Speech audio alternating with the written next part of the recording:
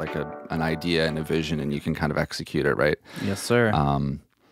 So tell me about how you got set up where you're working now. You said it was an instructor of yours and you're working in his basement? Yeah, basically, I went to school. I graduated last year in September from the SAE Institute of Vancouver, and my teacher, Braden Dukowski, he's one of my Pro Tools teachers, and I, stayed in touch with him after I graduated and whatnot, and he recently just shouted me out and said, "Hey, man, my studio and my spot's basically finished." He's been, it's been like a labor of love for him for the last year or so. Yeah. And now that it's finally operational, he's invited me over one day to come check it out. And I instantly just fell in love with the setup. It's, very, very, not only gear-wise, but it's just very, very comfy, very cozy. And, the fact that, having him being my teacher is also kind of like, a little foot in the door there too. You know? Yeah, that's great. So he's been like a mentor for you, hey? Oh yeah, definitely. Like a lot of the teachers from my school, like Sam Ryan, Mike Rogerson, it's just to name a few. But Braden's really, if you meet the guy, you'll totally know what I'm talking about. He's just got such a warm, bubbly personality. Really, was very happy to take me in and, just let me start working out of it right from scratch. But basically, I like to, backtrack even further. When I first, I'm going to give you a little lowdown on my history. So the first time I ever really started doing anything music production-wise was about 5 years ago. I hijacked my brother's shitty laptop and ordered a shitty microphone off of Amazon and started recording my shitty SoundCloud rapper friends. Yeah. And so, we were all just playing around at the time, right? Basically no idea. I was starting in Audacity, right? Just trying to record anything. And, they all kind of came and went. Some of them stuck around for a bit and we were working, and then just kind of everyone was like going off to school or doing this and that. But that kind of just sparked something for me. It's like I instantly felt a passion like with a microphone, and for the next few years I just kept at it. Slowly just accumulating more gear and more knowledge, and then in January of 2018 I just decided to pull the trigger. And I'm like, look, I don't want to have this be on the back burner anymore. And so I really, made the choice to go to school and, to dedicate myself fully to this. And, of course, it's the best decision I've ever made, right? And from there, I've just been working, producing, artists, like Sean and Jody here. I've worked with other artists like Scody Jones and, Porter. Actually, shout out to Porter because he's the one who hooked me up with you. Yeah, he's the one who set this up. Yeah, big shout out to my man Porter. Worked with Boslin, and just, like a plethora of local artists. But yeah, I've basically just been working at it for the last few years and just building up my business and my brand and just trying to network and shake some hands. Yeah, those are all super important things. Definitely, for sure. Things that I overlooked for a long time. Just working myself to death in my bedroom in isolation. Yep, been there. It wasn't until I started reaching out to people more and getting out, started doing the podcast, things like this, and meeting the community that's where I really started to grow and share techniques that I was learning with other people and ask questions and just being, humble. I've been doing this for about 15 years now, since I first picked up a MacBook and was fucking with GarageBand. It's been about 15 years for me, and it wasn't really until the last 3-4 years where I feel like I've really made strides. Those first 10 plus years was just spinning my wheels, kind of doing it, like I said, on my own in isolation, and I haven't really grown in big ways since I started realizing the more I learned, the less I realized I knew, if that makes sense. You know what I mean? That's so true. And I mean, I feel like a big part of it, not only just for producers, like for artists, for any kind of person in the industry, is just the humbleness, right? Learning kind of just to put your ego aside and just, just do your dirt, right? And just kind of learn and whatnot. I really relate to that because it's all about, networking and making relationships in the industry, and yeah.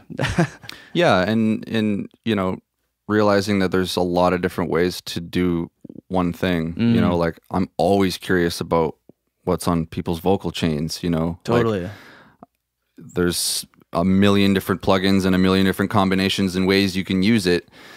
You know, to get XYZ result, right? And to be kind of stuck to one way and not be curious about how other people are doing it, or is there a way I can improve it, or am I doing something wrong? Like, so I've just gotten really big on asking questions and reaching out more and just trying to expand. I recently subscribed to the Mix with the Masters web series. Excellent resource for sure. Which is a little pricey, but yeah, you know, I'm making it's an investment for sure. It's an investment. Yeah, you know, the studio's going well. I've got money and things like that. Fuck it, dove into that. Yeah, and man, like that's like porn for engineers. Oh, bro, I just seen like just the snippets on YouTube. I'm like, oh man, this is a straight tease for sure. Yeah, but yeah, like going back a little bit, is what you're saying, how just like always interested in like learning about, you know, what people have on their vocal chains. I find like there is like, okay, when I graduated in fall, like for the next few 3-4 months after that, I just stopped learning new things. I was like, okay, I found something really cool and I know what I'm doing, and then I just kept doing that. But for some weird reason, my sound wasn't changing, wasn't getting better, you know? And like as soon as you put yourself in a box like that's where you plateau. You know, like you have to, if you're really dedicated, you know, artists, producers, everyone in any trade or craft, you have to put in an effort to learn every day and to try new things and to always expand, you know, especially like, let's say if I'm just in Ableton, you always have like a template set up just to get started. I try at least once a week to just tear that down and build it up again, because as soon as I get comfortable with that template, things just stay stagnant. You know, you always have to keep pushing yourself to do new things and get creative and learn. Learning, you never stop learning. Learning's the fun part. It's the rewarding part. Exactly. You know,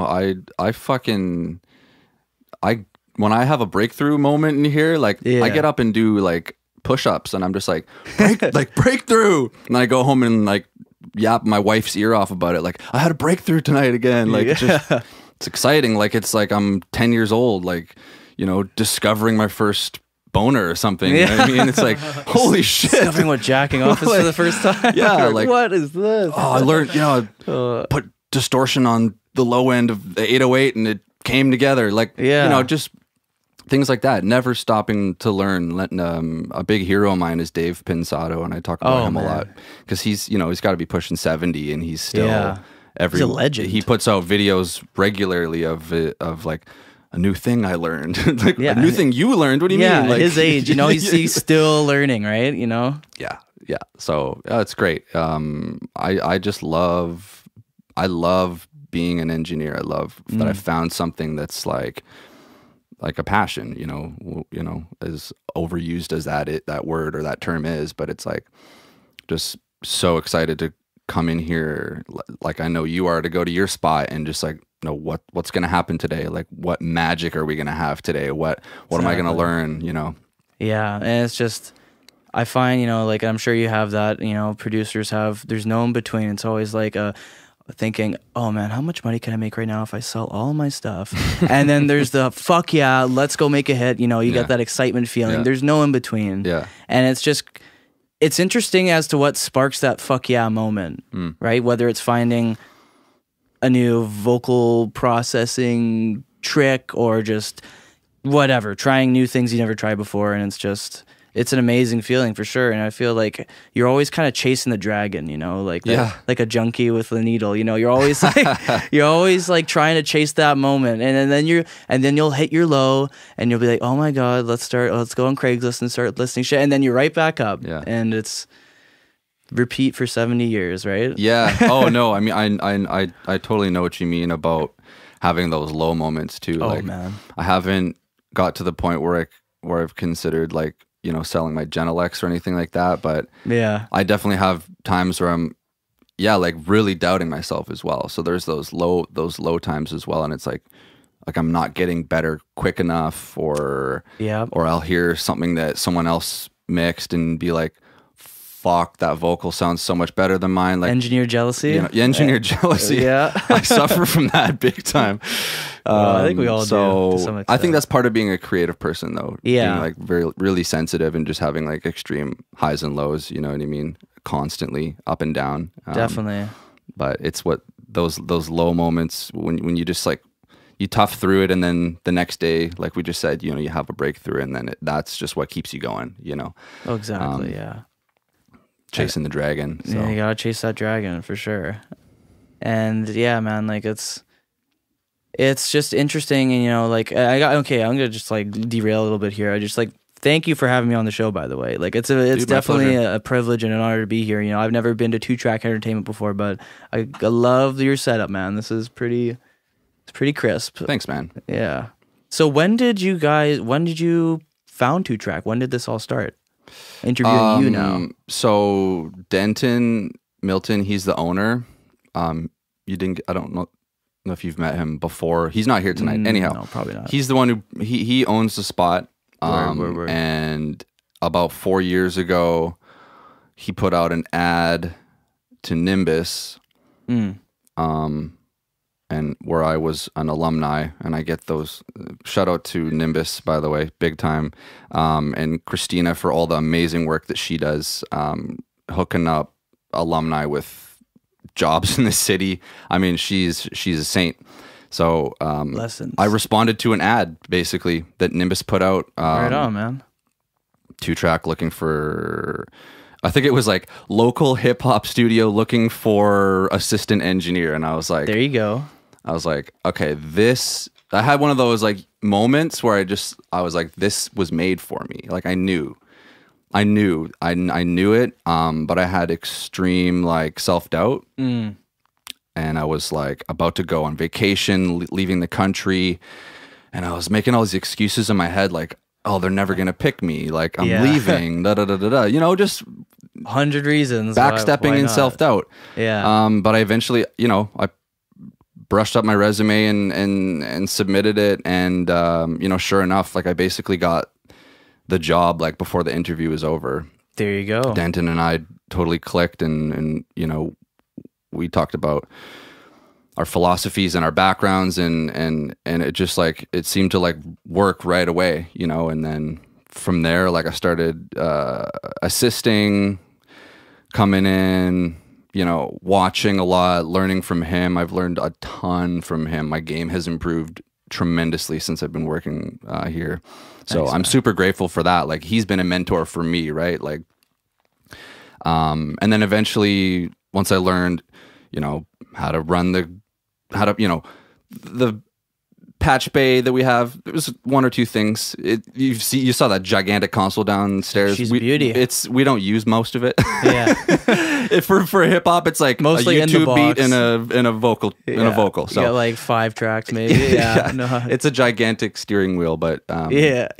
So yeah, learn that, learn you know how he likes to set up Pro Tools and just the whole workflow, and then eventually started taking my own sessions, and you know 4 years later, like we built this new room which we're sitting in now. Nice.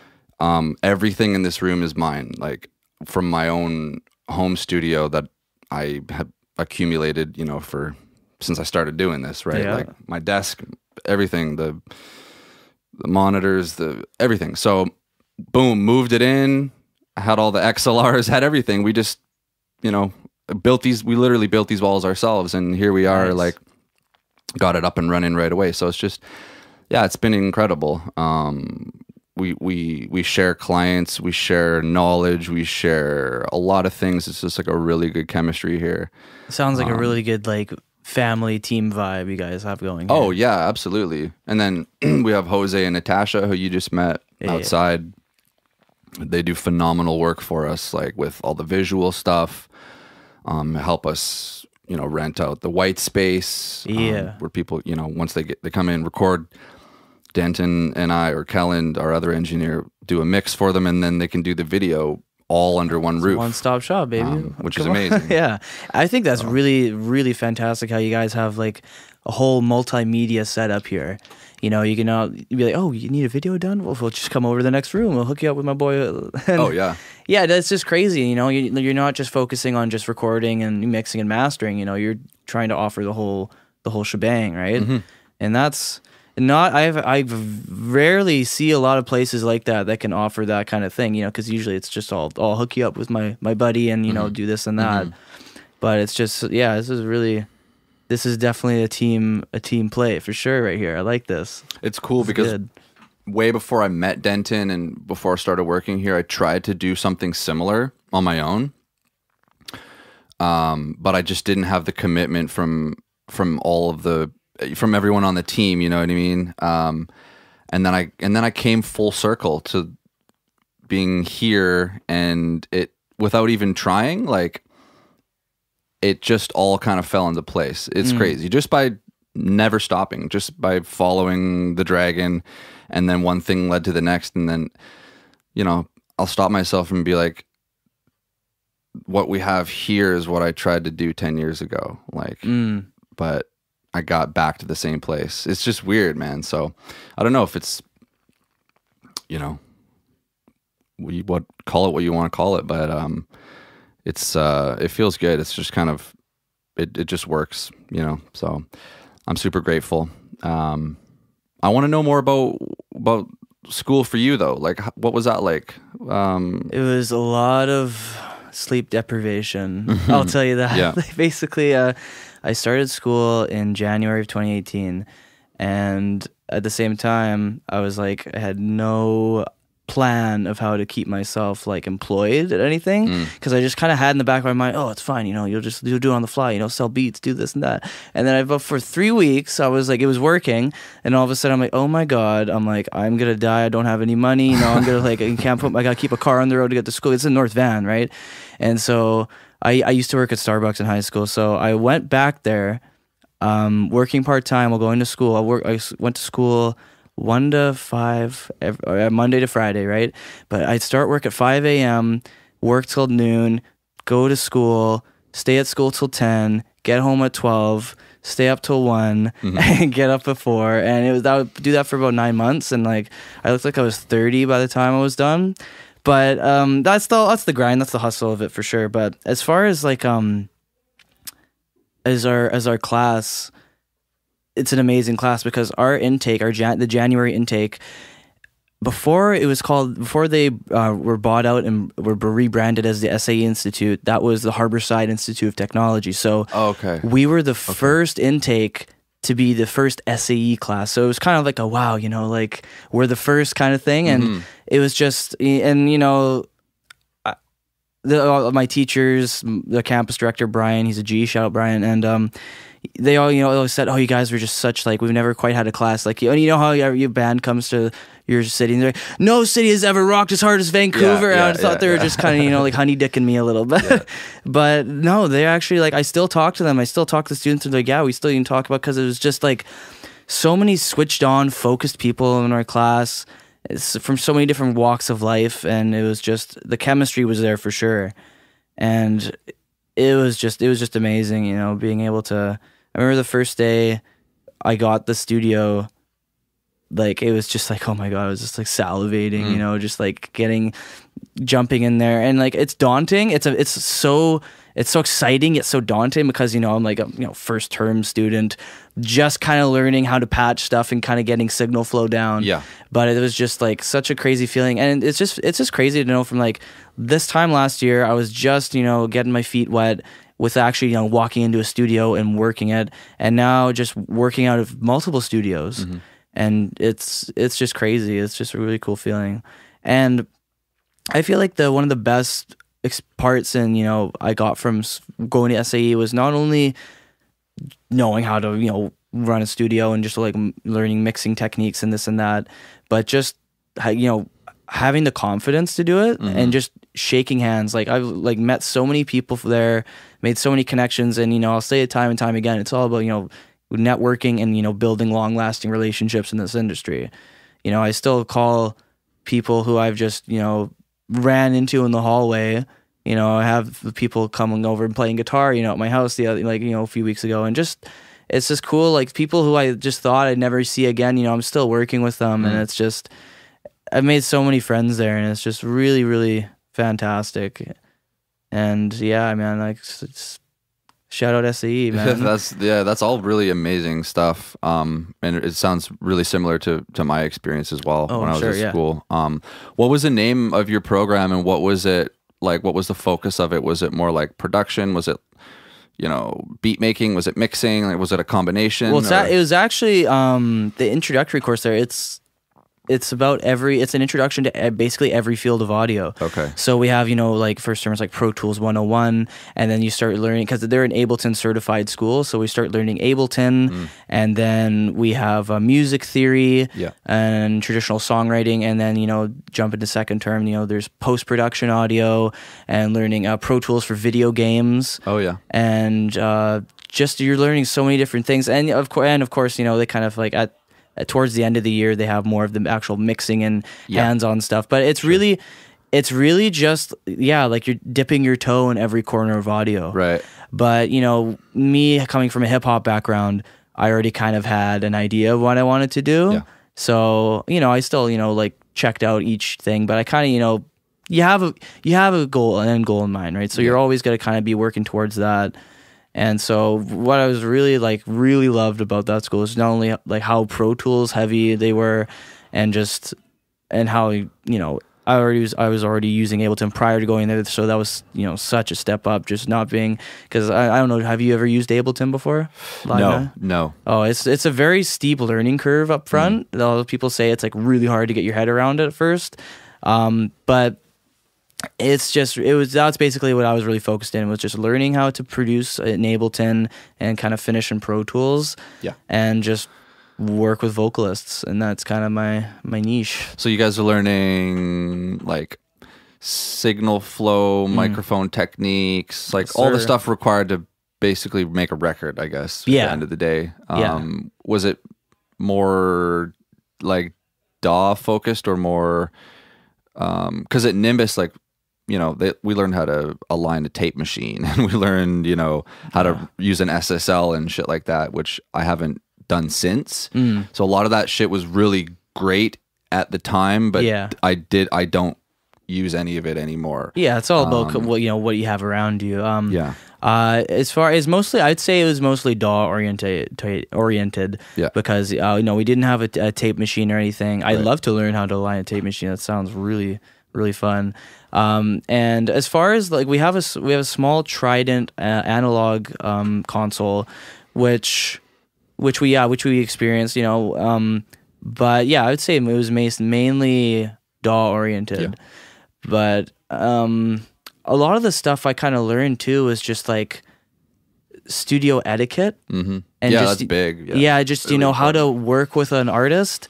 And, you know, I think I've said this in other times. It's a really great interview. I remember one time I brought my boy Young Ness, shout out Young Ness, I was producing a record for him at the time, and we were kind of coming to a standstill, and like the session was kind of, you know, like just we're coming into some roadblocks and getting a bit of writer's cramp, that kind of thing. And I had my boy DeAndre Grant, who's an amazing effects editor and video editor, and he was kind of taking behind the scenes shots of the session and whatnot, but he had a gimbal. I think that's what we call it, but it's basically just like a steering wheel from a car where you mount the camera in the middle. Okay. And so I just couldn't get the energy out of Ness. I just I don't know what it was. So we just wasn't feeling it. So I'm like, okay, I'm coming in there one sec. I gave him the steering wheel and so I'm like, okay, now I want you to pretend like you're in a music video. And then he started just, you know, skirting around, just jumping around in the booth and stuff. And that was just like the best takes I've ever gotten out of him. So I just love how, like, I honestly, like, would be down to take like a psychology course. Yeah. To like be a music producer, because it's just so like how to get into people's heads and, you know, bring that emotion out of them, which is just so vital, because you can have a great mix and have the beat, you have a great sounding, you know, composition and whatnot, but if it's just, you know, the emotion's not there, it's not there. Exactly, man. It's so important. It doesn't have to be it can be like the opposite too. Like I've heard stories of producers intentionally making the artist like really mad, or like getting something that's going to make them angry, so they'll like shred the next guitar solo take or whatever. Oh, totally. So not just to get the energy up and make you have fun if you're tired, but like whatever emotion that record calls for, that's a skill. That is a skill. One of the things that I found huge was the music business program that I did at Nimbus. They had it was essentially like a psychology portion to that, which was all about like how to give feedback to an artist, how to approach what we just talked about, emotions and personalities and relationships. If you're working with a band, like how to keep the chemistry, how to deal with bandmates fighting and stuff, and how to like stay in charge and be the producer, because the producer is like the coach of the team, the director of the movie, right? Like, exactly. And you have to manage people. Like, management is something else for sure, like. And I find it's really hard to, like, try and keep sessions rolling sometimes. Yeah. And, if it's just, I don't know, if people are just like, oh, the energy's going down, or if people are kind of like having creative differences, and you definitely just want to try and, squash that out as quickly as possible. But it's also hard to keep it fun and keep it exciting, keep everyone entertained, and keep the morale up of the session. And it's a really underrated skill, I find. You definitely, and another thing too, you definitely you have to be likable as a producer, right? You have to, you can't it's like you can show someone all your credentials, all your catalog and all your mixes and this and that, but if they just think you're a weird fuck, they don't want to work with you. Oh, big time. It's just like you have to just click with people, like you were saying, like when you had the job before the interview was over, you indented and clicked, right? And that's just, you can tell, you can just tell, like, when you do chemistry with a person, the second, the first 5 minutes you walk in and that kind of thing, right? The biggest, it's one of the biggest parts of production and being a producer that has nothing to do with music. Oh, yeah. Yeah. You don't need to know how to play a scale. Yeah. You just need to know how to be approachable and likable and easy to work with. And oh man, it's... but at the same time, you gotta stay in charge, and you can't let people walk over you in a session. That's like when I was first starting out. Audacity days, laptop days, bedroom producing days. Right. I just have some of my homies come over and just have the gang come through. And plus too, when everyone's roasted, it's a little harder to manage people, right? Yeah. And I wasn't as vocal back then. I would say, I think we should move this part over here instead. And they're like, oh no, I don't like that. Blah, blah. I'm like, okay, sure. Just trying to, trying to not make a fuss or anything. But, now, and I don't know when exactly I kind of learned that, pretty quickly after that. But, you just kind of learn, look, you kind of put your foot down. You have to be an asshole about it, but just be assertive and say, look, it's I believe we should do this, and it'll make the record sound better. Trust me on this, It's just, it's all about, you learn as you go, I find, and it's just, you definitely have to be you have to be focused and very on point and know what you're doing and that kind of thing, A lot of the guys that are coming to you, are they experienced with the studio experience? Or are they coming in as first timers, or I work with a lot of first timers and whatnot. I do, however, I've worked with people who have very much so been in studios and know how it goes, and they know the terminology, which is really nice, the language, yeah, and it's just it's really nice when you have someone who's, even if they're not veteran, if they know how to communicate stuff to you.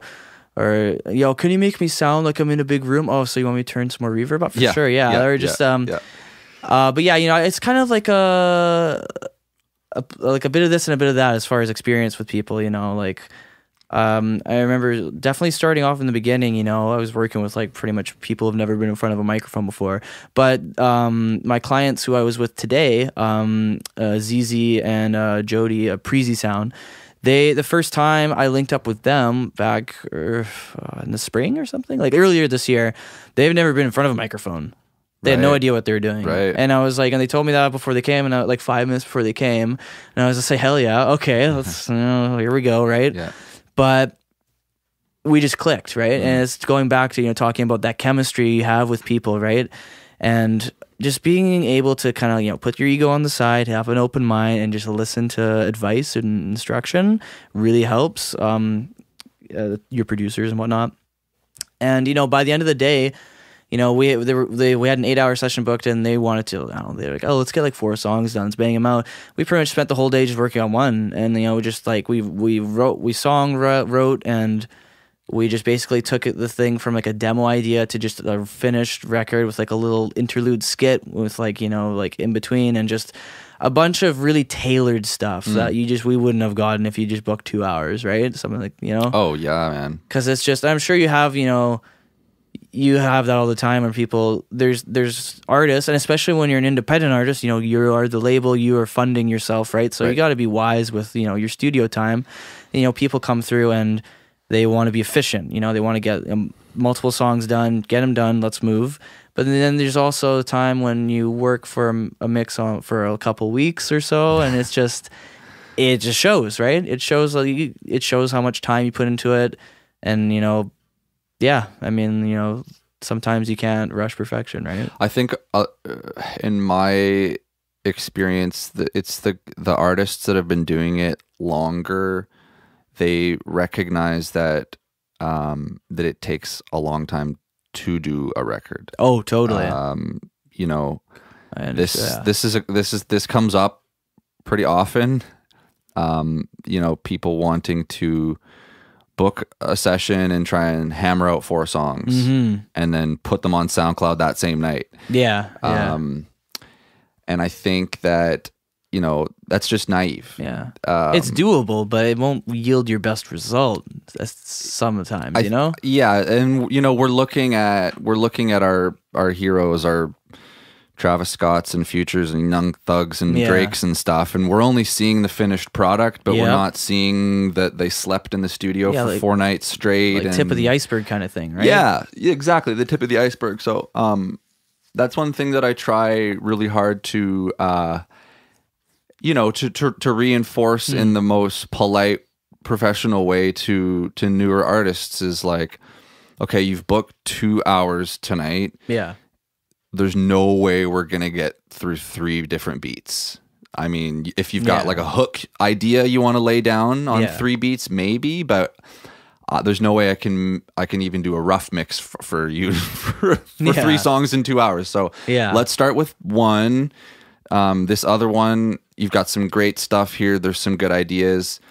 It still sounds like a freestyle. Why don't you take this home? Yeah. Go over the lyrics, find some melodies, ideas in that freestyle, and refine it a bit, and then come back and see me. You know, exactly. I'm sure the same.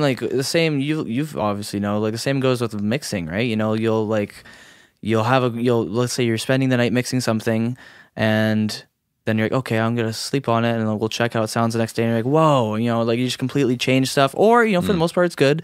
You know, it varies, but you know, that was like a big thing I learned when I was like first starting was don't post to SoundCloud the night of, you know, just kind of like sleep on it, right? Yeah, and especially when it's like it's, you know, paid client work. I love being able to just listen to it the next day. Like I always tell them, like, you'll have I'll yield a better result if I can have like a 2-day turnaround time instead of just doing it in 1 day. I mean, 100%. Yeah, you know, you always like you add things, you take away things, you fine tune things, and it's just, and the same goes for, you know, the creative side. You know, for if you're, you know, beat making, songwriting, you know, doing this and that, sleep on it. You know, like, you check it out the next day. Maybe that hook you wrote was trash and you didn't realize it because, you know, you just burned in the car.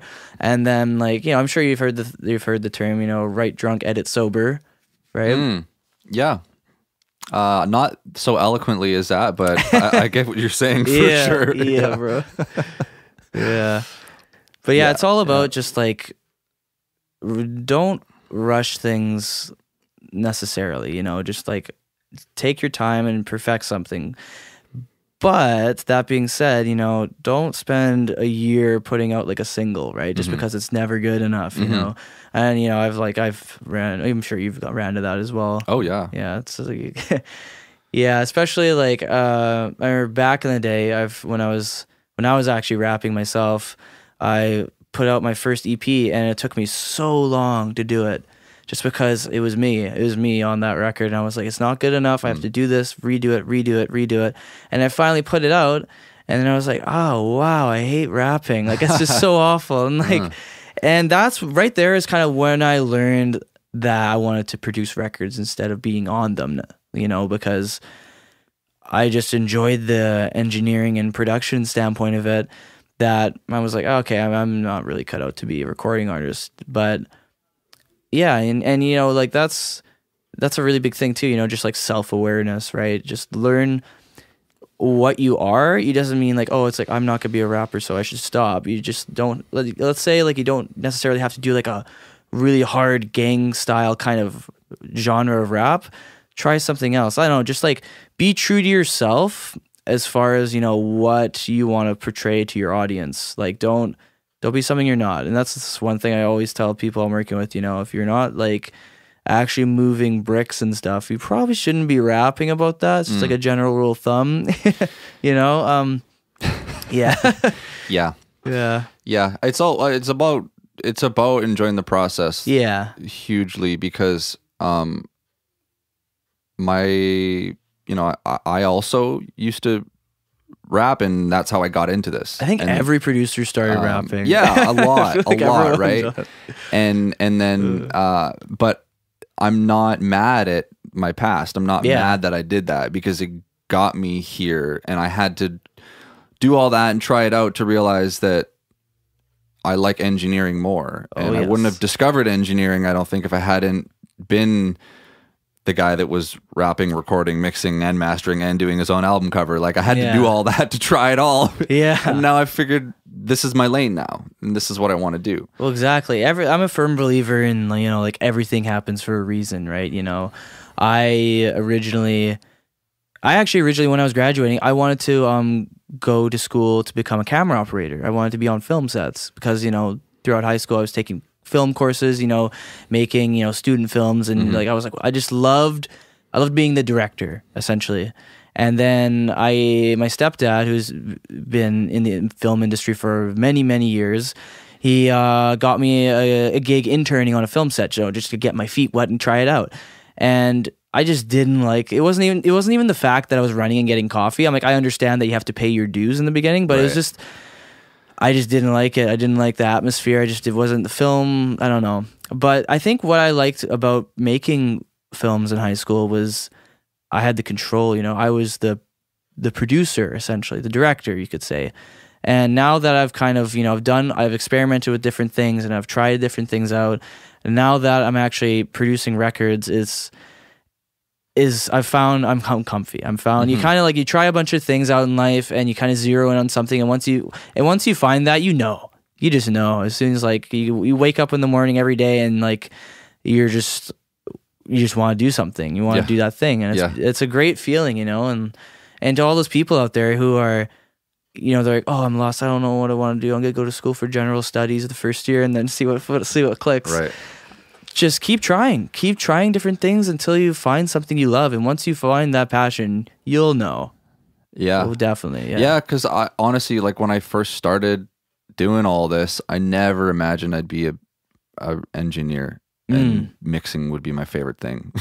Yeah. Like I never, and when I was 8 years old, I wanted to be a professional soccer player, Yeah. because I was like really into that. What did I And want to do now I'm like, I'm 30 and I'm like, wow, like I absolutely love what I do, but I never thought this is what I would do. But it was because I tried a bunch of shit and just kept following my curiosity. Following my curiosity. That's what it is, man. It's just rapping led to recording, led to recording me, led to recording friends, led to, oh, I really like this. Let's focus more on that. Let's go to school. Boom. 2-track, boom, Studio B. Here we are right now. Domino effect. Domino effect, yeah. Shit, you're 30? Mm-hmm. Damn, what's your secret? Do you eat a lot of carrots? I was going to say 25 at most, bro. No, I don't know. I try and exercise. Well, yeah, that's probably what you should do. Go to the gym. You know, my wife makes sure that we eat well, and I need a woman like that. And just being like I said, curious and interested and like passionate, man. Like that in itself is like positivity. That's your little life booster right there. Life booster. Yeah, that's man. my vitamin, dude. That's like, your keep the gray hair away right there. Yeah, no, it's like, oh man, you see like people who are just stuck in like a job they hate, and it just shows. They're just like weathered, and man, like that was like my biggest fear when I was like graduating high school and, you know, just trying things out and just working construction. And I was just like, and you know, like, I don't know if you've ever like worked in the trades before, but you just see those old timers there, and they're like 50, but they look like they're 70, and they're smoking every day, and it's just, dude. I'm like, fuck, is that gonna be me? Like, it's just like, I right then and there, I was like, okay, I gotta find something, I gotta figure out what I want to do, and you know, like, it's just, I'm very blessed that I found that so young, and that you found that so young, and it's just, it's good to get on a path of not only getting into a career that's, you know, well paying and, you know, doing this and that, but it's just finding something you love every day. If you can combine doing what you love every day with a nice income, it's just like, well, there you go, man. This is great. I put in way more hours than I charge people for, but I think we fucking love it, and I don't care. Yeah. Like, yeah, it's just, it's so hard. Like, it's so hard when like trying to like decide, okay, you put in so many hours, and then you're like, oh man, okay, I gotta charge for some of this, you know. It's just like, you get, especially when you ever had that feeling where you like, you have an artist come through and they just bring such a hot record, and you're just like, you just put so many more hours into it than you charge for, and it's just, you're like, man, like, I don't know. You gotta be careful. Like that's what I kind of learned is like, you gotta be careful to like take the hat off from like passionate engineer, music lover to like businessman. Yes. Yeah. You know, that's hugely valid. That's a huge point that you said that. Yeah, because it's not smart. You know, like I said, like I do put ridiculous hours into stuff, and I know that I'm not getting what I'm worth. There's two sides to it. It's I'm literally having the best time ever doing something I love. Yes, sir. On the B side, though, it's like, yes, I do need to get more efficient with the business side of things. Yeah, and totally. Not being afraid to ask what I think I'm worth, because I feel like I'll lose a client or something like that. That's a big hurdle to get over. That's a big hurdle, and that's taken a while to get good at. You know, I'm still getting good at it. All the time. We're all, you know, Denton and I are restructuring how we do things. You know, how are we going to do this? How are we going to do that? You know, we have new gear now. We're going to up our rates. Always improving. Always like talking about things and never being stagnant. Try to improve and being more efficient all the time. But, exactly. Yeah. It's tough to when I literally would do all this for free, put a price tag on all of it. That's the challenging part. Oh yeah. Yeah, and like what you said earlier, just like, you know, being that kind of fear in the back of your mind, like of like what, like to put a rate, like, okay, value what you're worth, and then you're kind of scared to say that because you're afraid of losing a client.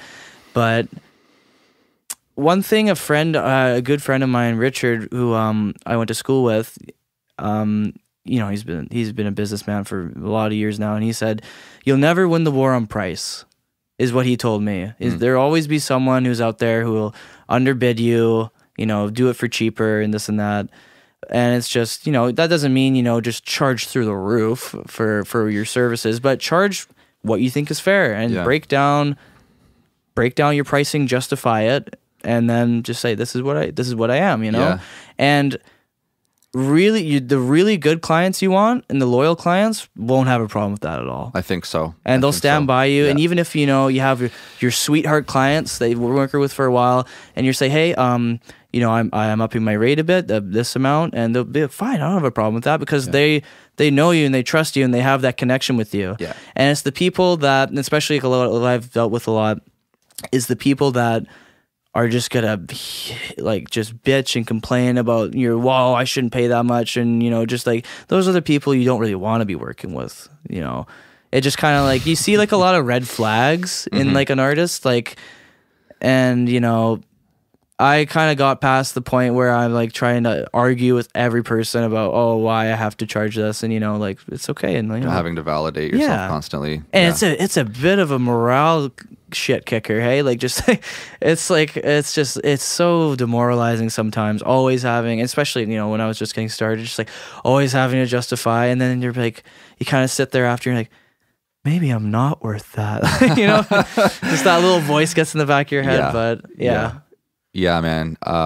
It's a big learning experience, but I'm happy that I feel like I'm getting better at it and becoming more assertive and totally not being afraid to you know, because you're not gonna, like you said, you're not gonna win every battle. There's always gonna be, you're gonna lose some. There's gonna be someone who goes somewhere else. So you're not gonna get every fish that you know. Exactly. The fishing analogy, you're gonna cast. You're not gonna get a fish every time. So it's just like, it ultimately like just be true to yourself, and you know, because you're gonna win some and lose some. So yeah, totally. Charge what you think you're worth, and those close clients, those people that you like, that work with you, that respect you, like they're in it for the long run. And, for sure. You know, I'm happy to say that I have artists that I feel like I'm quote unquote growing with, in the sense is where like if they make it, they get to the next level, like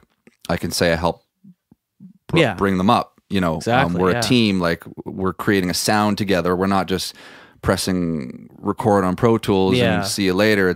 There's a whole chemistry there. There's a relationship. It's all about the relationships, man. We're building a style and a sound together, and like that's super rewarding, you know. Oh, it's just and it's so nice just to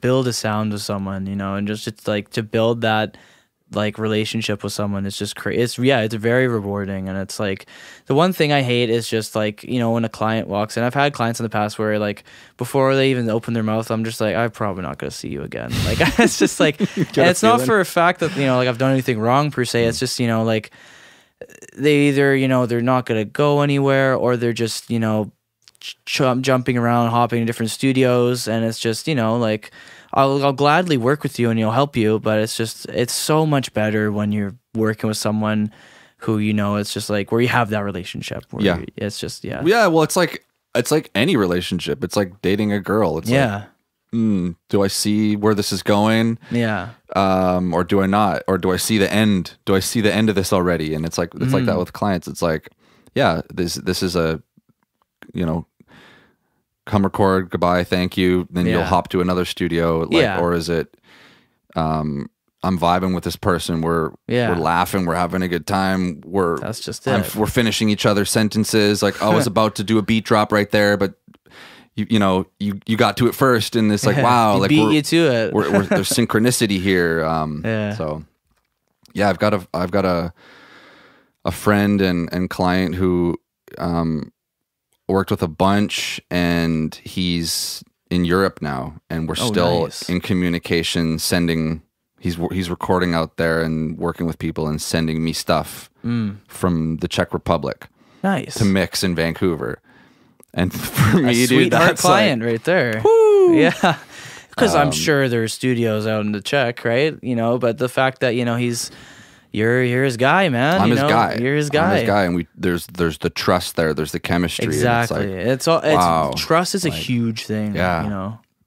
Yeah. So yeah, just to build that, those are the ones I'm hanging on to. You know what I mean? Like you know, when people say like, you're my guy, like, you know, if I blow up, you're coming with me. Like, it's like, wow. When I get instances like this, I feel like, hey, maybe they mean it. Yeah. You know, like, because, so that's beautiful. And ultimately, like, that's what I'm trying to do. My grand goal is to be a mixer. a mix engineer. That's what I would love to do above everything. If I could just be here and people could send me stuff. Yeah. So that's where I'm trying to get to that, you know, that Manny Marroquin, Jason Joshua, Dave Pinsato level where I'm a mixer. I'm not miking drum kits for 5 hours. And, you know, all those guys did that. That's how they learned how to EQ, and they learned, you know, phase and all that shit. Like, I get that that's part of this process. But yeah, for me, like my grand vision is to be exclusively a mixing engineer. Yeah, no, that's the goal, man. You like, if you love something, it'll eventually come, you know. It's just that you gotta definitely put the work into it. And like you said, you know, all these guys started off, you know, grabbing coffee or miking drum kits and just doing the dirt. You have to do the dirt, man. Like, you have to do that for a while to get to where you want to be, you know. And it's just, yeah, there's no shortcut to it. There really isn't. And you know, like I see, yeah, and like I can't really, you know, I can't really say shit because I've only been doing it for 5 years. It feels longer than that, but you know, like, I'm gonna be doing it for many more years to come, you know. Like, you know, it's wild, you know, just to think like that.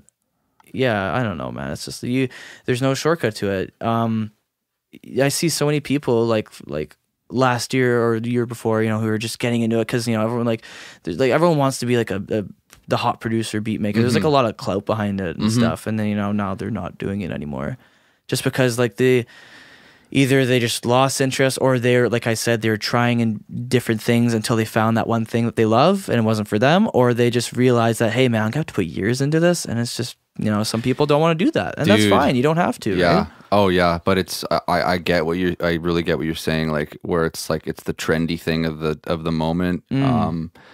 I remember when I went to school and, you know, some of my classmates, like, so I'm coming to Nimbus with 10 years of doing music prior on my own. That's good. I'd released like 4 full-length albums of my own work, recorded tons of people in Victoria where I grew up, performed, done music festivals, done clubs. Nice. 10 years of just being fully immersed in records and music, the whole thing. So I come to Nimbus because I want to improve my skills. And I was like baffled to meet some of my classmates who had no resume. Yeah. Like, their resume was owning an iPod. You know? And like, oh man, I don't know, that like offended me.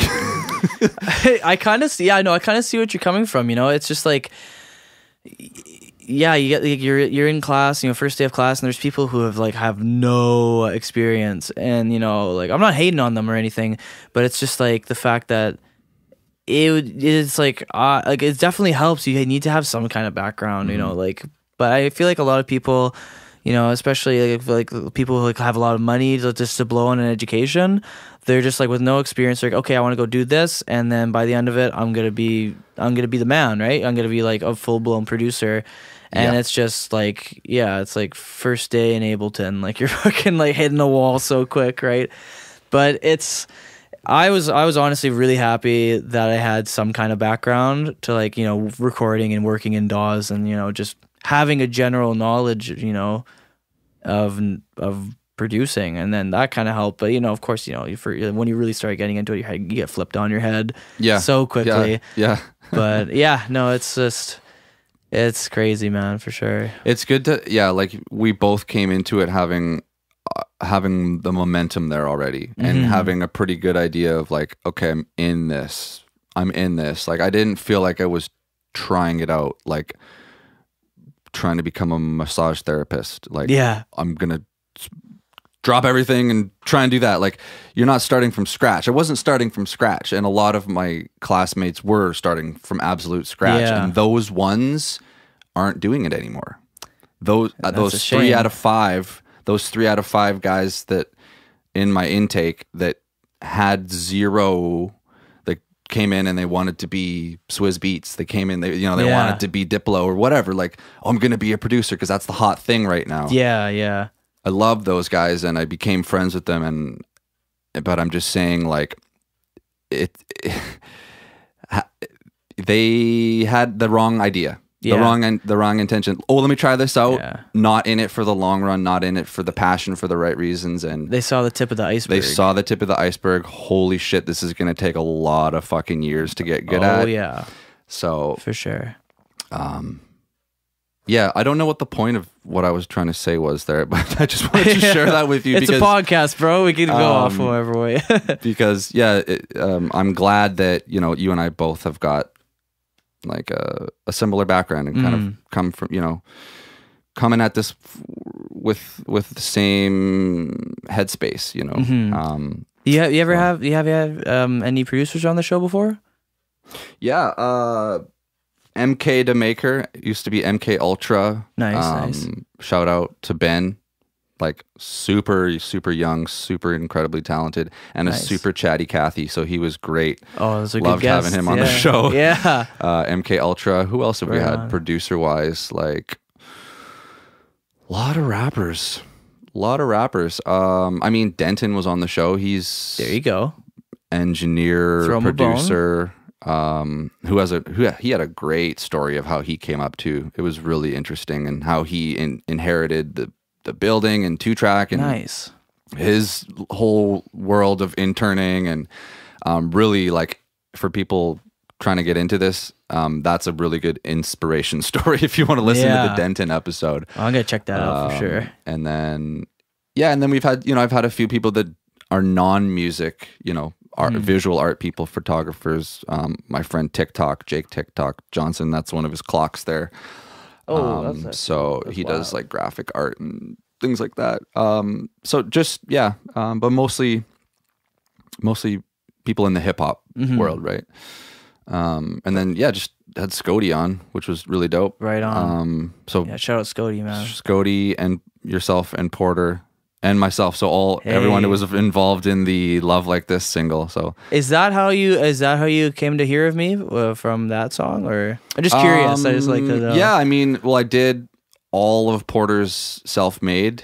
Yes, like all the recording and mixing and mastering, and I think you produced a couple of songs on that. I'm pretty sure, at least one.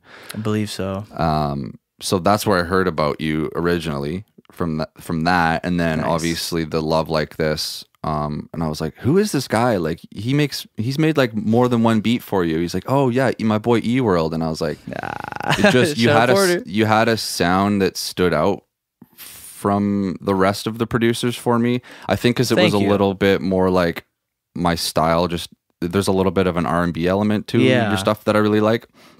It's not super heavy, just trappy. Well, that's what I'm trying to diverge from. Like, I remember, like my early days of beat making was just all trap, all the same shit. And I'm just trying to I'm trying to fucking make a pop record here and there. You know, like I just want to just like, I don't care what I make. I have no style. Like it's all about what I'm feeling that day. Like I'll make some like electronic sounding stuff, or some, you know, chopping soul Kanye kind of stuff, you know, whatever. Yeah. What, you know, however I have my coffee that morning, if I have a black or, you know, cream and sugar, doesn't matter, you know, just whatever, right?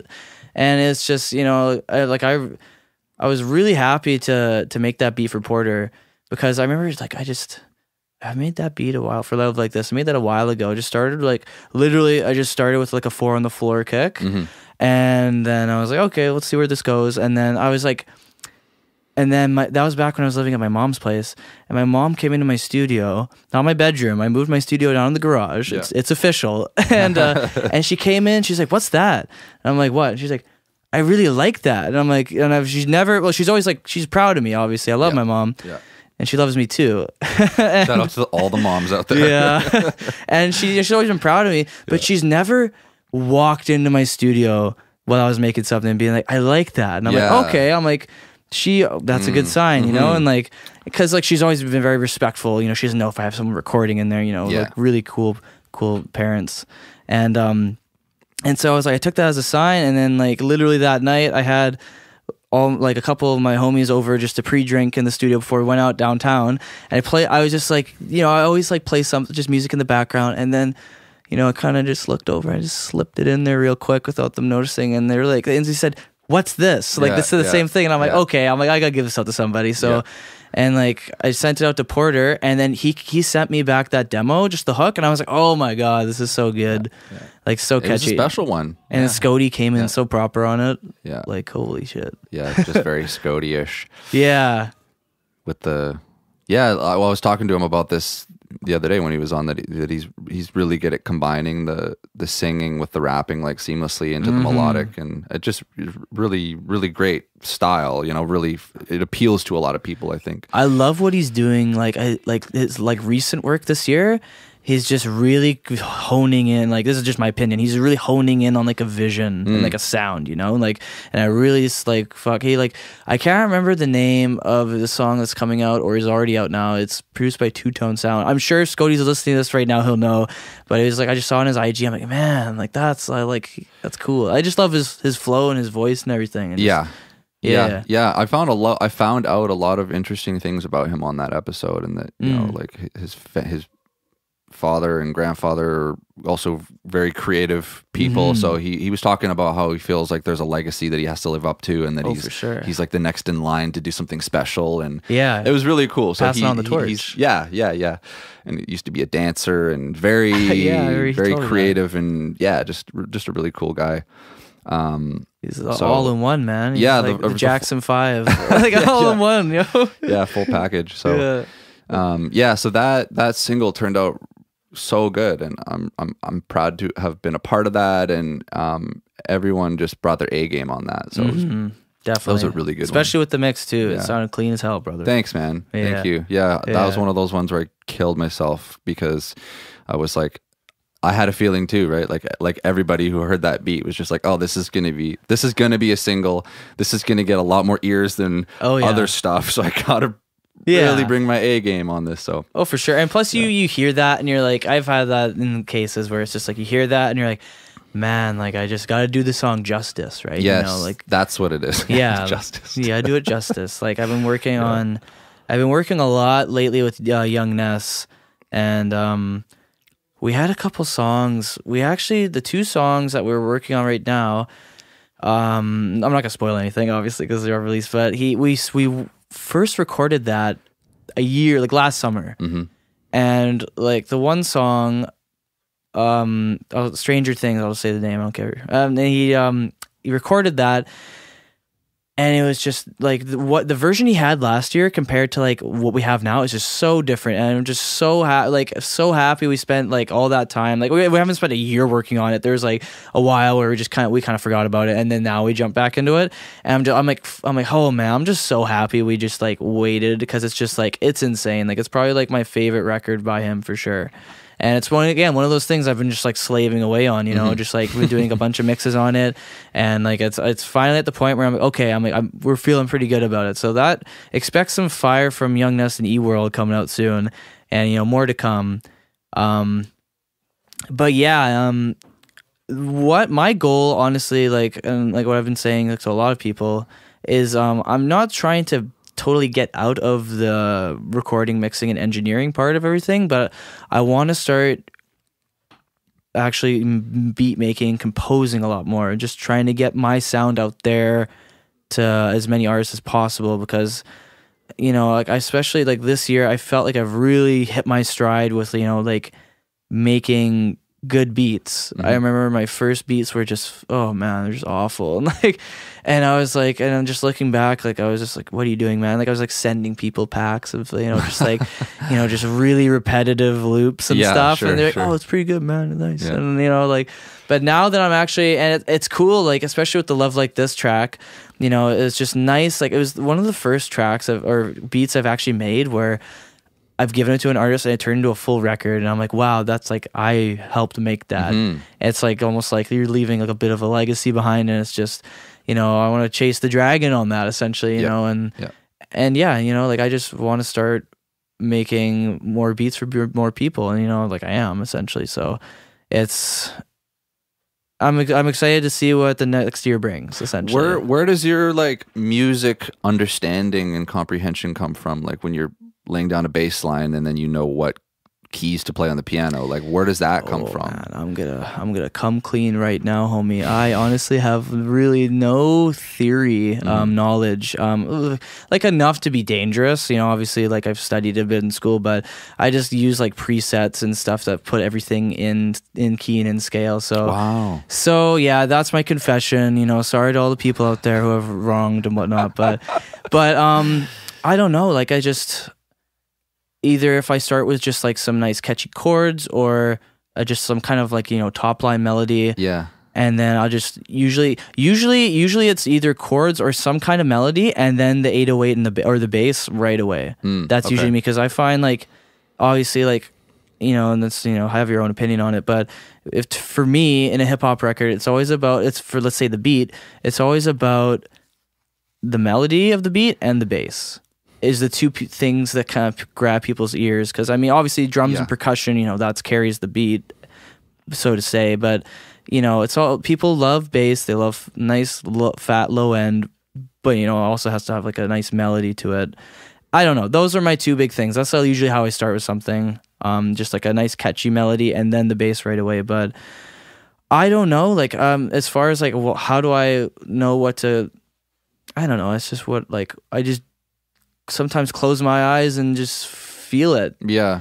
Like I really can't say there's like a rule to making music. Obviously there are guidelines and whatnot, but I judge how I'm gonna make a beat when the hairs on my neck stand up. If that, I don't know if that makes any sense. You know, just like if I'm feeling it, I'm feeling it. If I'm sitting there, you ever have you're making a beat and you're just like, you're trying to feel it, you're trying to like vibe with it, and you're like you try to force yourself to vibe with it. I just throw it away. I just can't do that. But if I'm just dancing in my studio and I like wake up my roommate at like 2 a.m, I'm like, just come to listen to this real quick, and they'll like just it's undeniable, it's right? Yeah, when you're trying to nod your head to it or EQ it because it's not working, that's when it's fallen apart, or it's just not working to begin with. It should just work with all the faders at 0 and no compression or EQ. It should just sound like it's all there, and then go and polish it after, right? Yeah, well, exactly. You know, like I've heard songs, and especially from like a lot of local artists, you know, who don't really have proper mixing skills and knowledge. But if I hear a demo and like the mix is really bad, but if I just hear the song, the actual composition, I'm like, wow, this is amazing. And like, you know, like a good song will stand above a shitty mix every day. Oh, you can overlook it. Definitely. Oh, of course. Yeah. Obviously, you know, if you wanted that to hit the radio, you gotta play ball, right? Yeah, you gotta send it to Max DeShaw. Yes, for sure. Little plug in there. Shameless plug. But yeah, you know, it's all about how it makes you feel. And that's like, so like some of the knowledge that wasn't in the curriculum when I went to school. It's just like, you know, just like my teacher, one of my other Pro Tools teachers, Mike Rogerson, who's you know, been producing for decades now.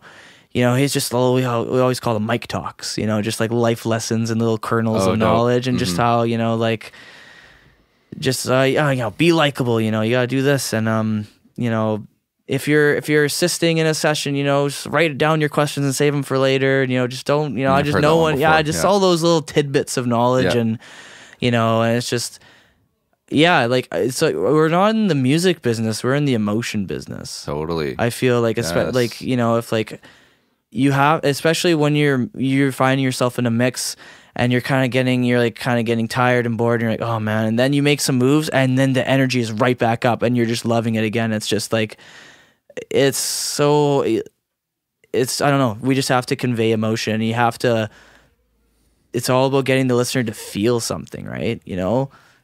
And if you're, you know, we as producers and mix engineers, we do that by making moves in the mix to make it exciting and really impactful. And artists do that, you know, with like, you know, their songwriting and, you know, melodies and blah, blah, blah. You know, it's like every trade has their trick.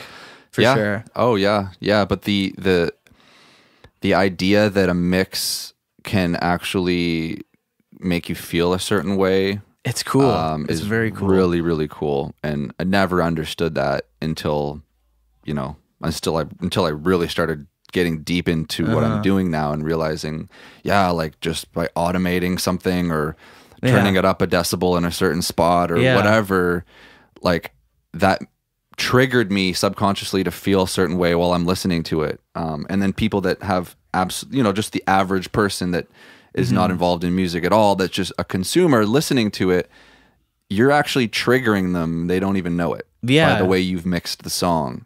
Like, it's still the song and it's still the lyrics are there, but the sonics, right? The sonics are doing something to someone. And that's such a great, when you realize that, like that, it's a magic that you can actually put magic into the record that wasn't there before. Breathe and pump life into it, essentially, right? And it's just, it's very, very cool to like, like how to do that. And that's, again, that's where like a psychology degree would be so cool just to have, like as a producer or artist or whatever, just to know how to trigger emotions or just it's an emotion business, really, like, and it's like, and the same goes with really any form of art, any medium, right? It's all about how, like, what does the audience or the viewer, consumer feel? And the moment when I started kind of learning that kind of stuff is when I got a little better, just, like, oh, this is really cool. Oh, it's compressed and it's EQ'd properly and, blah, blah, blah.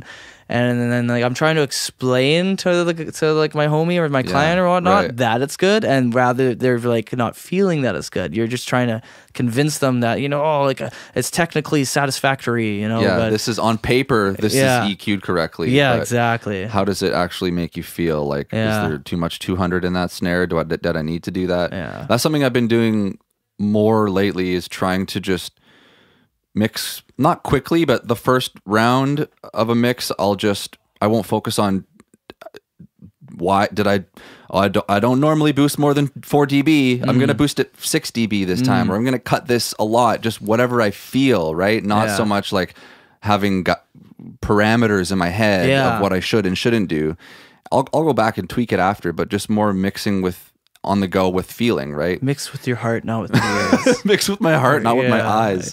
Okay, hey, when you're watching TV, when you're turning up the volume, do you ever turn it to like instead of 19, do you turn it to like 20? To like those numbers? I used to do that so much when I was like mixing, and just like instead of just like, okay, it sounds good here, but no, I'm going to turn it to 650, or like it's like at 9.3 decibels. Oh, let's put it to an even 10, just because I don't know why I did that, just because it's just satisfying. That's the kind of thing I'm talking about. For some OCD reason or whatever. You just like, you think like you're overthinking stuff, and like I wish I could control Pro Tools with my mind. That way I can just mix with my eyes closed, right? Like if you're not looking, you're just kind of like going like really, and like you said, just like doing like what feels good, kind of move on, just make quick moves. Don't overthink it too much. Overthinking really killed a lot of my like mixes early in the day.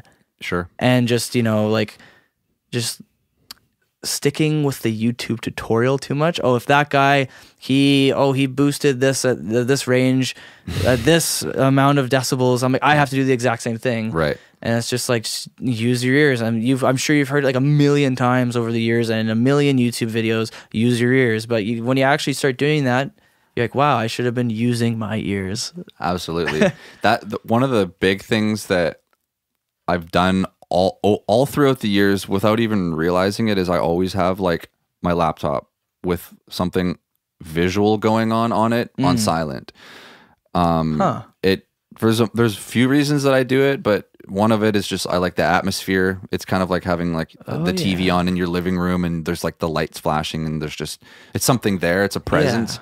But another part of it that I find super beneficial is when I'm mixing, I'll just take my eyes off of Pro Tools and the reverb or the compressor that I have there, and I'll listen to what I'm working on, but watch what's on the computer on the screen, and I step away from focusing in on the numbers and like the dials, and I'm actually just listening to it, right? It creates this like separation where I'm just listening to it as a consumer that way. My eyes are focused on what's on the laptop, whatever it is, and then I'm just hearing it, and I hear it in a whole different way, like from another perspective. So I always do that, and people, Natasha and Jose and Denton all think I'm crazy because I'm always watching something on here but never listening to it, and they're like, what the hell is he doing? But that's kind of like my little, I don't know, my trick that I do. Your I little have detachment, or my little detachment from the Pro Tools screen. And the same thing if I'm really like at home and in my studio or like mixing, and it's like one of the most like not uncomfortable but like tense parts for me is mixing in front of a client, because usually I much prefer, I don't know if you're the same way, but I much prefer just to mix by my own and send them something and have them, send me like a list of revisions. But like, and they'll see me and they'll just be like mixing and be like, for those people who can't see this right now, I'm looking down on my lap and like I just look down or close my eyes, or they're like, are you okay? Like this one guy actually was just like, yo, E-World, you all right? And I'm just like, no, I'm just mixing. And like, it's just, because you're closing your eyes, listening, or whatever. Or just like, I'll be like this, like just like looking at the wall, and they're like, this one guy is just like so ripped, and he's just like looking at the wall, like, what's he looking at? And I'm just like, no, so I'm zoning in, not zoning out. But you definitely just like, it's so like easy yet so hard to do. Like, it's just to kind of stop thinking about it, look away. Actually listen. Don't just like pretend to listen or say, oh, okay, I listened to it. No, but like, it's just to actually like listen and absorb it and be like, okay, I like that. That's making me feel excited. But this is kind of, okay, where did that excitement leave? And just to be able to like identify those things, like throughout the song or in the mix, when was it hot and when was it really exciting? Okay, and when did that drop off and why? Right. And it's just, if we can identify those things, then you're cool. You're dope. Yeah, because sometimes you can overmix it too, right? And undo progress that you've made. I really like to do save as. That's a big one. 1.1, 1.2, 1.3. Like I have. Yeah. I'm like embarrassed to show you some of the amounts of points that I have, like 14 point, stuff. I've done the same. Over the years before I was efficient, I would just go crazy, right? I'd have a million versions, right? But so that I do that so that if I do go too far and I fucked it up and I lost the chemistry of the mix, I can go back to 2.3. Well, that's just really, like, it's good to like be safe like that, like. You ever like have like a song like back in the day or a mix back in the day where you're just like, it's the final mix, but it's just like the same session as like the very beginning, and like, I mean, like, hey, whatever gets you there, right? But at the same time, I'm like the kind of person I love to do a save as like every stage of the process, and over mixing is like is funny because like. Like me as like kind of learning and like being a novice, over the past few years, like I always thought like I had to do a lot of things to make it sound good. And, like if I didn't do that, if it sounds great, but I only have like not a lot of processing going on, I feel guilty. I feel like I'm not doing my job enough. Yeah. Or if I, like producing a record for a client and I just have like an EQ, some compression, some effects on the vocal chain. And I'm like, I almost feel guilty taking their money because it's just like I'm not doing enough. But man, like it's just sometimes like you just do too much and it's gone. But part of what they're paying you for is the expertise and knowing knowing when to add more salt and when it's already salty enough. Exactly. Yeah. And if someone sent you something that's recorded well, man, you don't need to throw the multiband on and the really corrective EQ and a ton of shit. Like you can mix, not fix. You can just mix it and wow, that's sounding pretty poppin' already, right? Oh man, like okay, to all the like artists and like people out there who are listening to this. Send your producer some really good recorded stuff, like just like and really acoustically well, like on time. Make sure your deliverables are sent properly, and they will love you for it. Like it's just, like it's so many times where it's a shame where like the song is so cool and like I'm just loving it, but it's just like the room they recorded in their bedroom, and it's just awful. Like it's start really good from the source for sure, and like that's half the battle right there. Yeah, then you're just throwing up. Levels, level mixing, and then maybe adding some stuff. Yeah, it's creative moves, and it's very, very, very worth it to invest in acoustic treatment for sure, and a good microphone as well. Yeah, but Yeah, that's one thing over the years that I've gotten more and more and more obsessed about is just capturing a tone with the microphone to begin with. You know what I mean? Yeah. Instead of just being lazy and, all right, get in the booth. Is it high enough? Good. Let's start recording. Like, Yeah. I've started to really obsess over like inches and like space and just listening, doing more warm-up takes and being like, okay, it sounds fuller here, like, or boost the gain, or I've got a DBX channel strip now with compression in it as well and a noise gate, so just really fiddling with that first so that I don't have to worry about the mix so much after. Because I've spent years dealing with lazy recordings that I'm guilty of myself. Yeah. And when I do get something that's recorded well, it's such a breath of fresh air. It's such a relief. Oh, it's just so nice. And I feel like, especially like in the beginning too, like a lot of the time, like I was so scared to like record with EQ and compression and stuff because I'm like, oh man, I'm so scared I'm gonna mess it up, you know? And, like you record in with that, it's committed, right? It's, committed, you can't undo that. Yeah. But, it's all about trying stuff, trying new things, trying new techniques. Like even now I'm just like starting to like, okay, just try a bunch of preamps on a person, try a bunch of which compressor sounds the best, just try stuff. Don't be afraid to do it. And I mean, but that being said, if like, be careful when you're doing it, like don't just over compress something to no end. On the way in, and then you're like, oh well, sorry. It's, just be, compress responsibly. Yeah. Compress responsibly. Yeah, because like you said, it's committed at that point, right? Yeah. And when you're first experimenting with that stuff, experimenting with EQing on the way in and compressing, like it better sound good because otherwise you've kind of overcooked it, right? Exactly. Like you burnt the toast at that point. So. And it's kind of fine if it's just you're doing it on your own or for yourself or for a friend, but it's a whole nother story if it's for a client, right? You gotta be responsible. You gotta make sure you gotta be very aware of what you're doing for sure. And, what's some of your favorite gear that you're using right now? I honestly got my first real piece of gear last year after I graduated, the Apollo the Apollo quad core, and I don't know, I just got it and I just love the UAD plugins.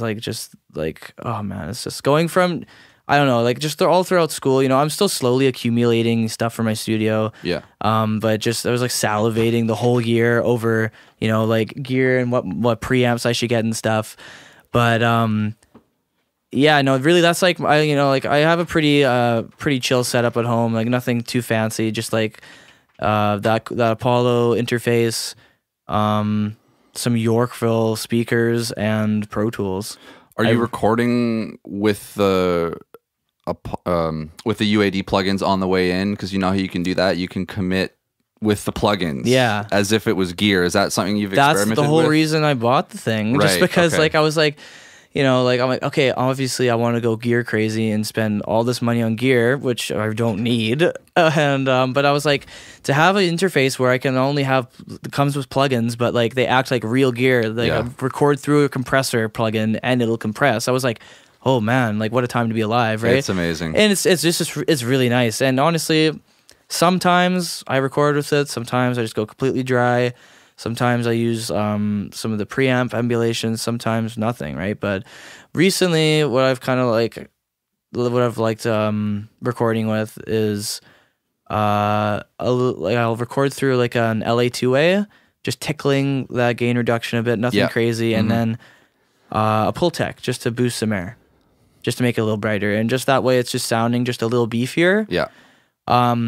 But other than that, really, I don't go too crazy on the way in. Like, I just prefer to just, like, play it safe for the most part. But at the same time, like, I'll take the time and see what sounds good as far as compression. But I like to just kind of do all my stuff in the mix where I can, take it on and off, right? Yeah. Especially with the EQ, I think, because that same pull tech, you can put it back on the vocal chain after. Yeah, exactly.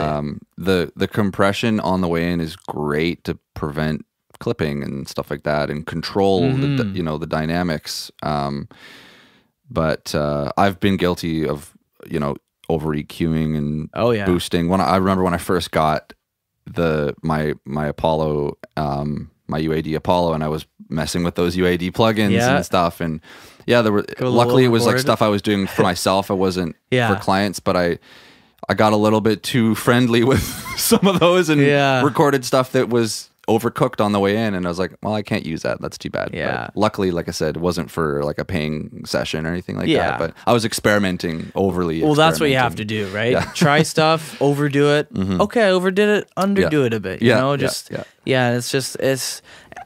when you the first day you get that Apollo interface, you're just going crazy with recording on the way in with all this stuff. It's pretty. Yeah, no, it's really good. But yeah, other than like.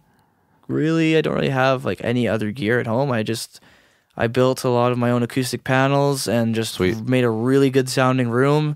And I have a Warm Audio 47 Junior mic, and you know, it's not the most expensive mic, but it sounds pretty good and works for me, man. It's just a good sounding room, good mic, run it through a good pre, and do the rest in the box, you know?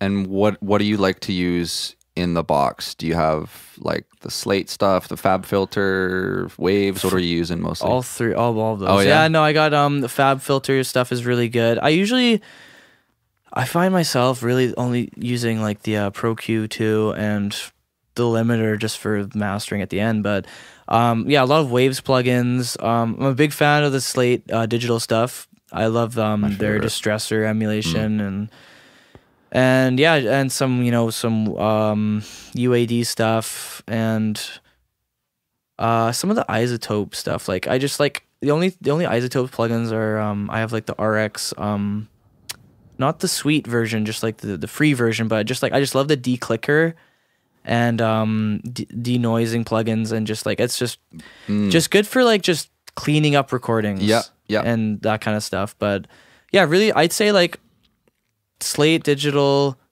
Waves, UAD, and a bit of Fab Filter. And even then, you know, like I just don't use all of them. Sometimes it's just I try different things. I always like try to like once a week just try new stuff. Like I get so comfortable with like a vocal chain, for instance. Just like I get so comfortable just using the same techniques, the same stuff every time. But I have to like force myself, like smack myself on the face and be like, okay, Eli, wake up. Like let's try something new. You know? Yeah, and let's rebuild this. Yeah. Just tear it down, rebuild it. Didn't work. Do something new. I don't know. Just try stuff. That's all you got to do, right? What about on the mix bus? Are you a fan of putting lots of stuff, not a lot of stuff, or does it depend? I usually I like doing a bit of bus compression and like some minor EQing boosts or dips or whatever, but I honestly on the mix bus I do use that I can't remember what it's called. It's in the Slate digital. It's the actual mix bus thing. It's the gray one. I'm totally blanking on the name. Mix bus. Yes, I'm totally blanking on the name of it. Yeah. And then sometimes I'll run it through a tape emulation just to, you know, saturate it a bit. But I really don't find myself doing much stuff on the mix bus. I like to do stuff on the actual source tracks. I find myself like I use like a lot of like auxiliary tracks for vocals and stuff. Just like, you know, I'll run all the lead vocals to one track and then have that going to another aux or like and just doing like, for instance, what I'll do on all those buses for the vocals, I'll do like a lot of mid-side EQing on the actual vocals themselves, because when I first kind of started playing around, you know, with mid-side EQing was just in mastering, right? Just like trying, oh wow, that sounds so cool, but like, you know, I just started doing it right on the vocal tracks themselves just to kind of make them stand out a bit more, or like I don't know, like it's kind of hard to break down my process right now because it's just like everything depends so much on the actual song and the mix itself.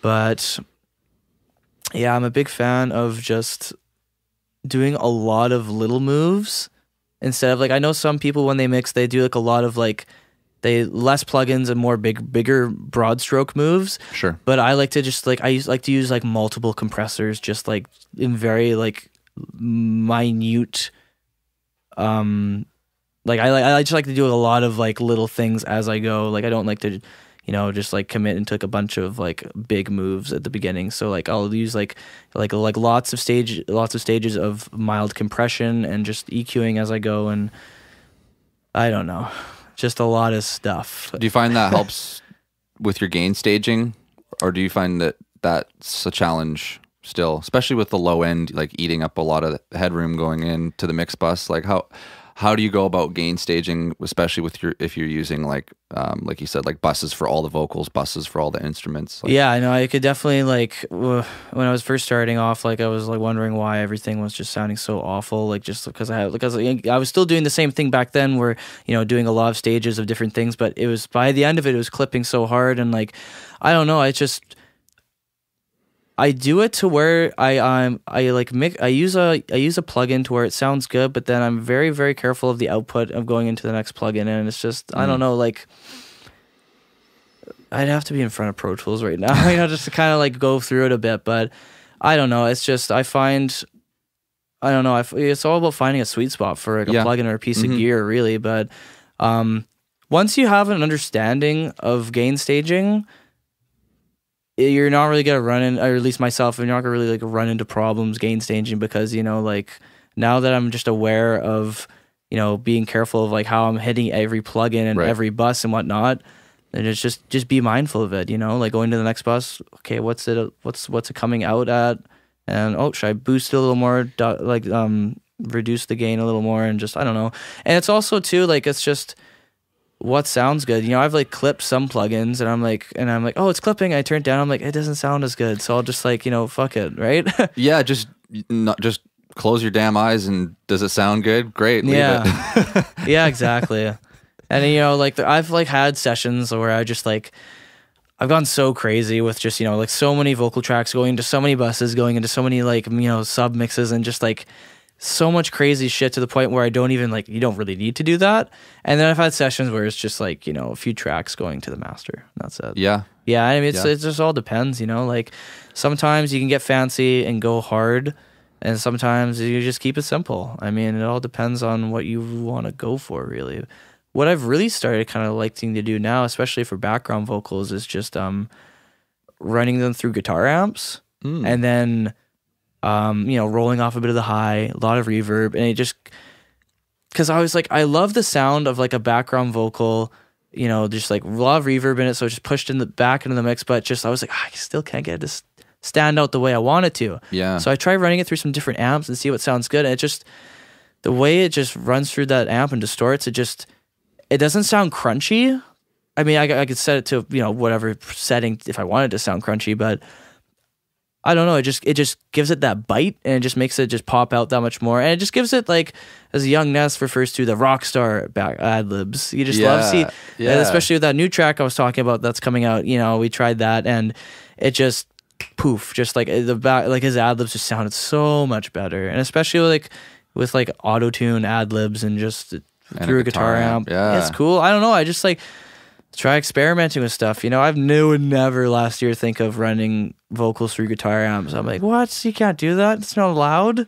I just started doing that with an artist, actually, not on the ad libs or backgrounds, but like on a little singy part, like on the bridge, and just put the Sans amp plug in on it and just destroy it. And it's not a vocal anymore, but it's just like, it's something, and it sounds, it's cool, textury, and we just drench it in like an instrument, the little itself. plate, and and it just becomes this whole new thing that's like, I don't know what it is, but I like that sound. It's making me feel something. It's interesting. It's like a production move in itself, like it's just from like, okay, it's like it was a little singing part, and now it's just something completely not from this world, and it just works, right? And it's very cool, and like I just love.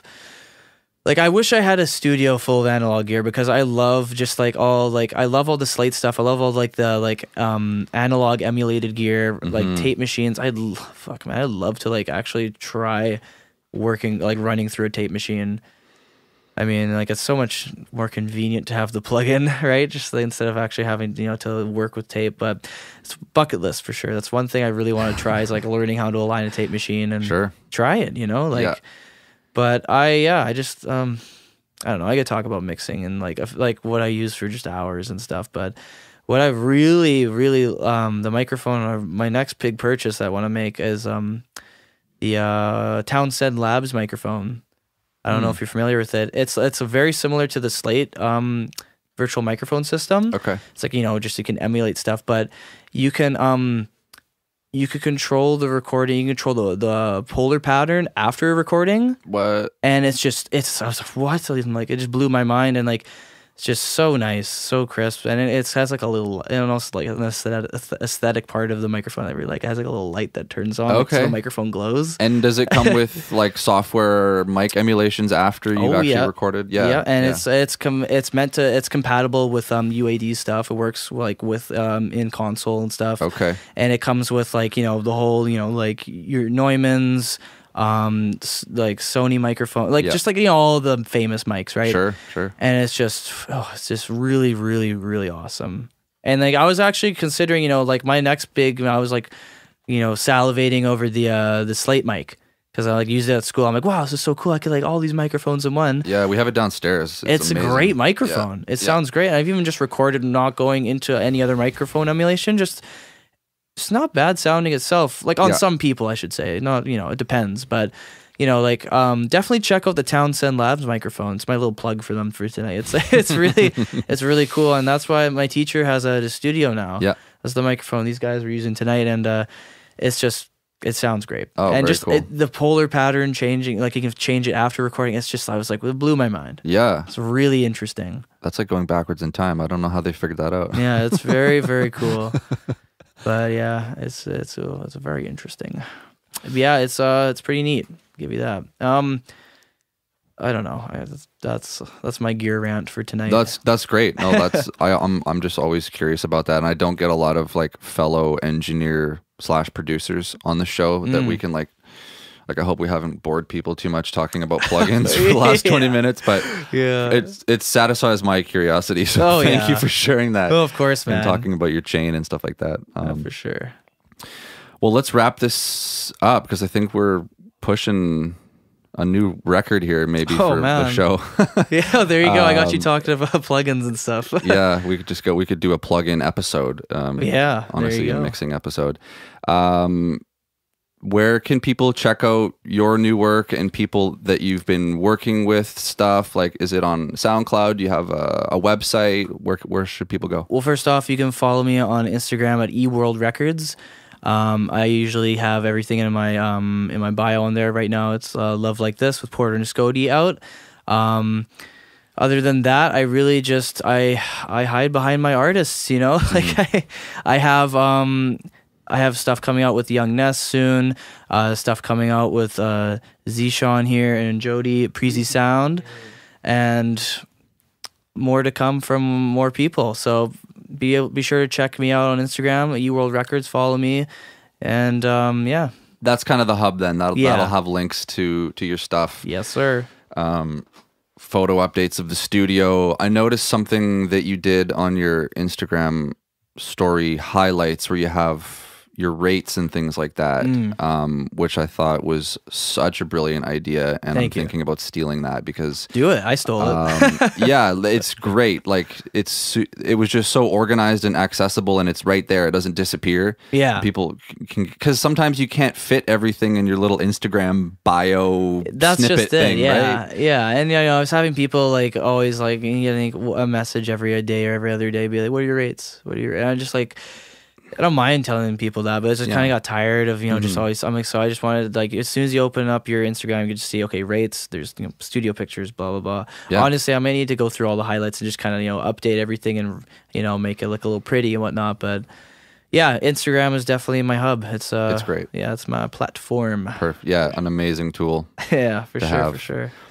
You go like my little Zan costume. I saw that. I saw that. I hardly recognized you. My God. I know. Like I had like jazz meet, and like everyone like commenting on it, saying like you could actually like kidnap young Lil Zan and like go perform for him. And like Trey Six Peak actually DM'd me my photo. Shout out to Trey, and he's just saying like he just it was great. And I was like, wow, all these people are just like loving my costume. So that was like the first Halloween costume in like years that I've actually really enjoyed. Yeah. Yeah, like I don't know why. So maybe I should go work with Lil Xan. Inspired something. Hey, maybe it brought out a personality that you didn't know you had. Yeah, I'm going to start rapping. Who knows? Get back in the game. Get back on the mic, maybe. Yeah. Funny shit. Yeah. Cool, dude. Thank you so much for doing this. Thank you for having me, man. It was very nice to meet you and check out your studio. And good to meet you finally in person after, like, you know, hearing each other's stuff, working with similar artists. So, you know, let's continue to, you know, bring the community together, share ideas. Oh, yes. Send people over here. I'll send people to you. Let's just keep working, build in Vancouver. Exactly. I'm always looking for people to work and rise up with. You know? Like it's all about building a team, working together, right? Teamwork make the dream work, for sure. 100%. Yeah. There you go. Thank you very much. Let's leave it at that. eWorld, everybody, thank you so much for listening and hope you're having a great week. We'll talk to you soon. Peace. See you later, boys.